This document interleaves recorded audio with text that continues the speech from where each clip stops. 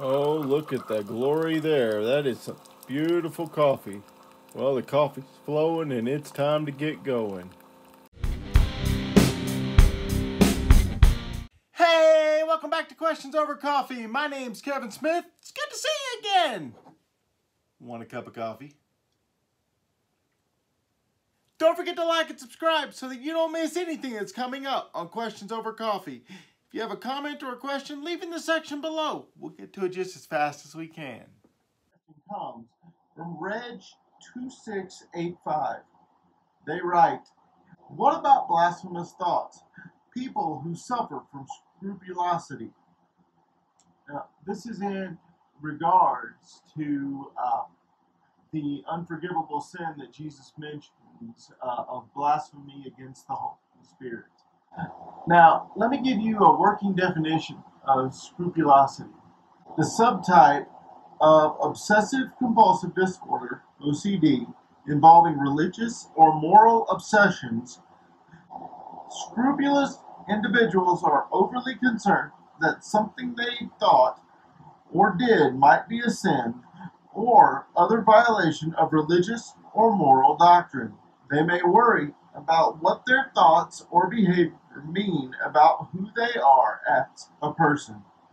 This was taken from www.iocdf.org.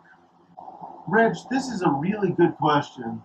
What about those that do not speak blasphemy against the Spirit, that do not speak blasphemy even against someone else, but they have blasphemous thoughts? Scripture does not specifically talk about these things. Now, one thing I can point you to is the fact that we are to set our minds on things of, not on things of the earth. And also, Jesus says that out of the heart, the mouth speaks. So if that is the case, that we are thinking blasphemous thoughts, we may need to do a heart check.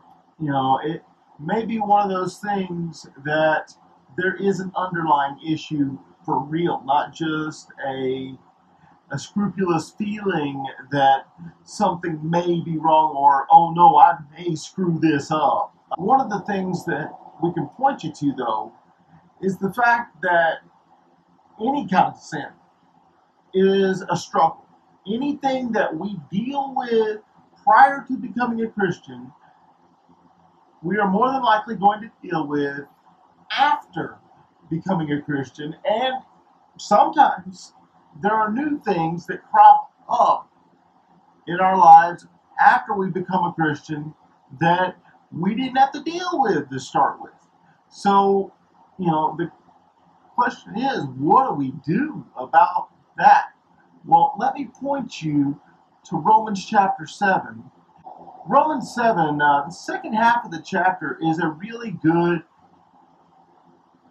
picture of the struggle that people face, and even the apostles faced. And if they're going to face these issues, and God was using them, then God can still use us when we are dealing with the same issues that we used to deal with, and that dealing with the same struggles. But let me point you to a few verses here.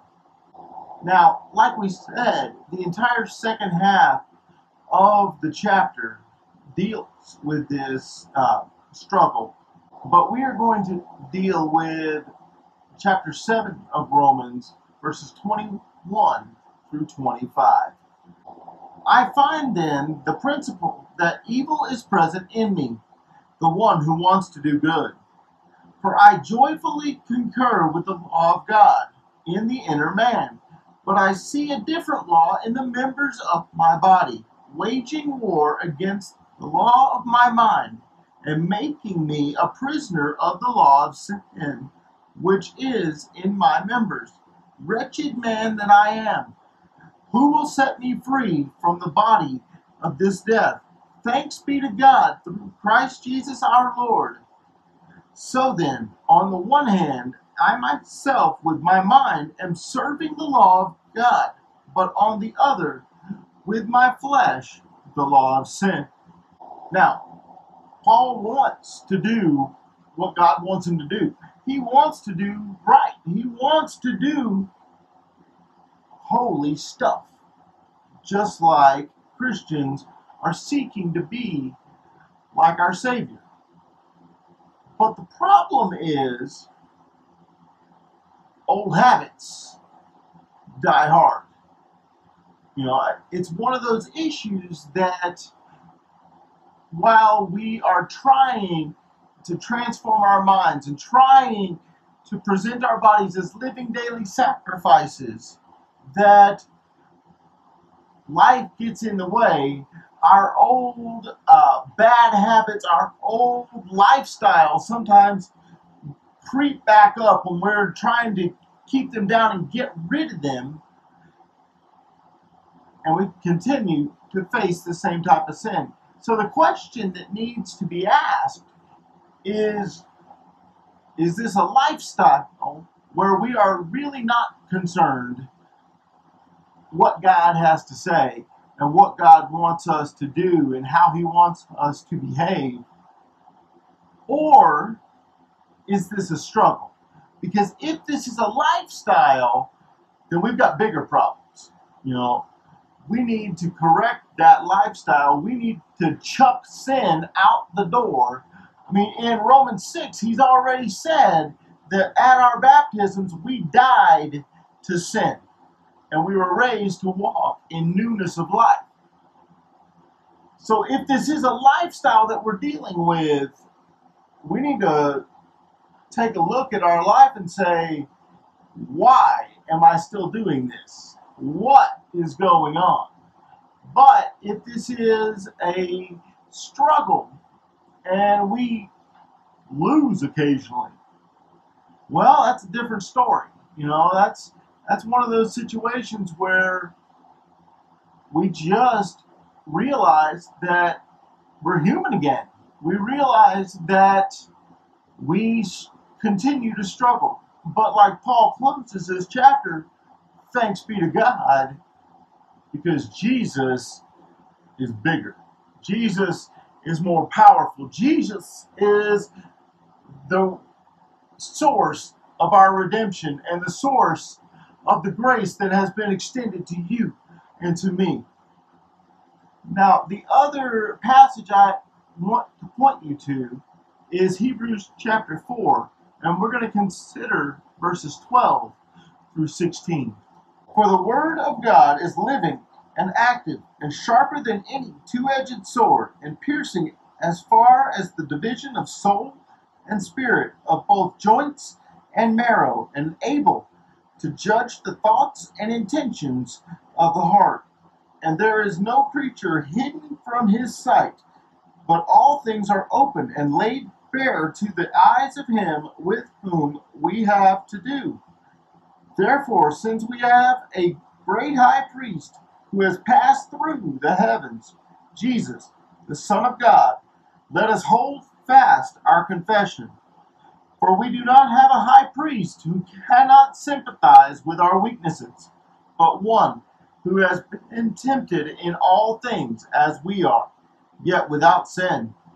Therefore, let us draw near with confidence to the throne of grace, so that we may receive mercy and find grace to help in time of need. Jesus knows. He knows the struggle. He felt the struggle. He dealt with the struggle. But the difference between him and us, he did it perfectly. He didn't sin. You and I give in to sin. It's unfortunate, and we don't want to do that, but we do. We're weak, but Jesus knows what it's like. Even though he did not give in to the temptations and lead to sin.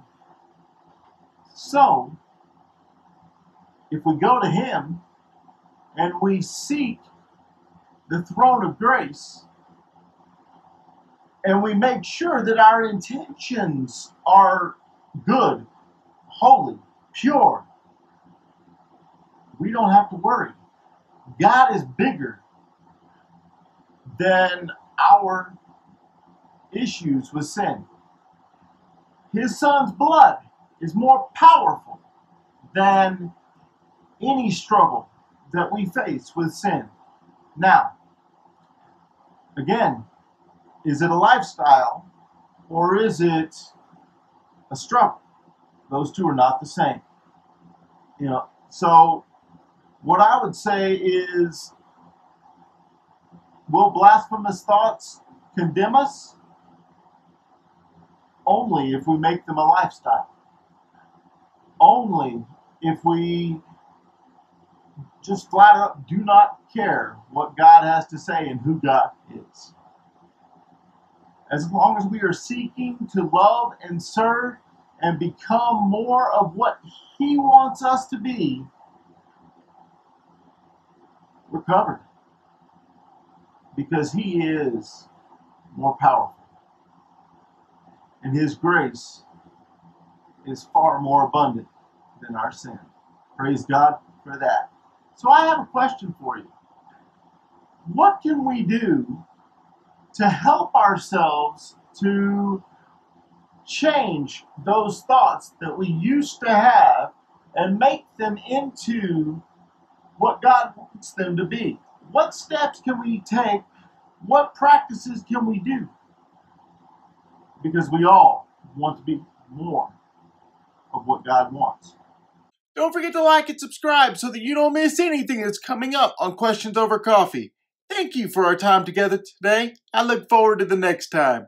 Keep pressing forward.